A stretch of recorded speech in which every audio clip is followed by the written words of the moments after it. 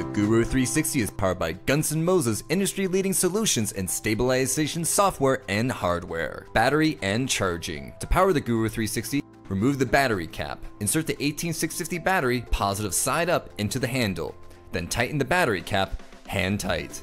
The battery will power the stabilizer up to 4 to 8 hours, depending upon camera load. When the blue power LED rapidly flashes, it's time to change the battery or charge it. The battery can be charged from the USB port located on the Guru360's handle. Connect the other end of the USB cable to a USB power supply. A red LED light indicates charging. Another method of charging is using the battery holder. Insert the battery with positive terminal facing the status LED. Connect the USB cable to the battery holder and the other end to a USB power supply. For both methods of charging, average charging time for a full charge is 4 hours. MOZA handle. At the bottom of the handle is a 1/4 mount for tripod or monopole.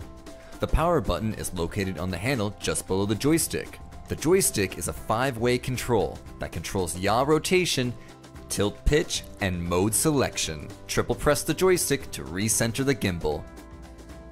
On one side of the handle is a USB charging/data port, and on the opposite side from the USB port is a focus switch that has no function with 360 cameras. The focus switch currently only works with the MOZA Mini C. On the back of the MOZA handle is a 1/4 accessory mount.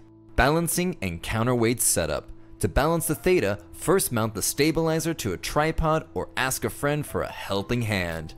First refer to the counterweight diagram before balancing your camera. For the Theta, it will require 3 counterweights on the motor side in position 1. Install the counterweights till hand tight. On the opposite side from the motor, it will require 2 counterweights in position 3. Install the counterweights till hand tight. Locate your camera's 1/4 mount. Line up the camera's mount with the Guru360's thumb screw. Take note of your camera's sight lines and position the camera's lenses so the tops or motors are cut off by the stitch lines. Before hand tightening the thumb screw, check the camera's center of gravity. You may need to make adjustments from left to right to find the center of gravity. Once center of gravity has been found, hand tighten the thumb screw.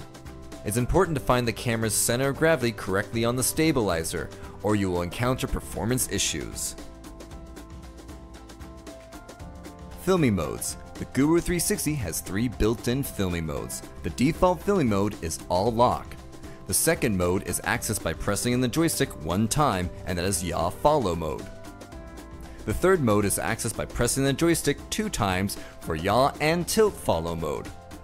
And all lock mode is accessed by pressing the joystick for 4 seconds. Horizontal, flashlight, and inverted. Rotate your wrist to a 45-degree angle. The stabilizer will switch the position of the camera automatically to the horizontal/flashlight position. To go fully inverted, rotate your wrist again. The stabilizer will once again automatically orient itself. To return the stabilizer, simply repeat the steps in reverse, or turn off the stabilizer and restart it. If the stabilizer comes in contact with itself, the motors will enter protection mode and turn off the power. Simply restart the stabilizer to regain use.